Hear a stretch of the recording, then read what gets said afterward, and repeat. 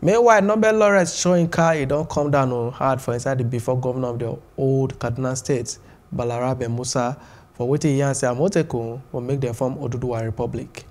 Southern and middle belt oga dem support the waka with some northerners, who say they don't want them. While the federal government, through the Minister of Justice and Attorney General of the Federation, Abubakar Malami, don't say na illegal waka.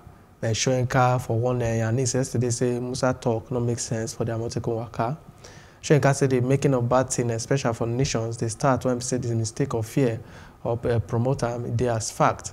And government, either by themselves or together with interest group, they put fear for body for this waka.